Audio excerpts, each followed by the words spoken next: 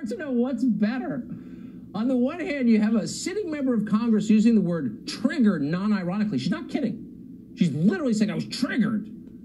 And then on the other, you have another sitting member of Congress telling you that he left the speech to FaceTime his 5-year-old, and somehow the press found out about it. He has no idea. How would they know? Because they're all paying attention. He didn't send a press release or anything. Why are they doing this? Why are they so mad? Well, you know the answer.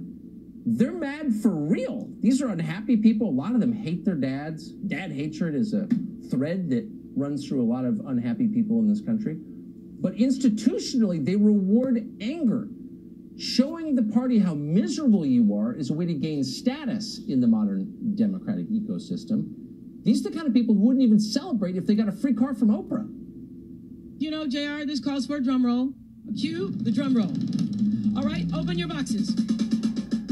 Open your boxes. 1, 2, 3. You get a car! You get a car! You get a car! You get a car! You get a car! You get a car! You get a car! You get a car! Everybody gets a car! Everybody gets a car! Everybody gets a car! Oprah's giving out free cars and they're not impressed. Tammy Bruce is always impressed and cheerful. She's not angry. She goes, get Tammy Bruce on Fox Nation. Happy Warriors. It's great to see you tonight, Tammy. So what's all the anger about, do you think? Well, you hit the nail on the head. It's a generation now that's been trained to be unhappy, right? It's victimhood. It's the fact that that's rewarded, that you're elevated, you're almost lionized in a way, the more angst that you have.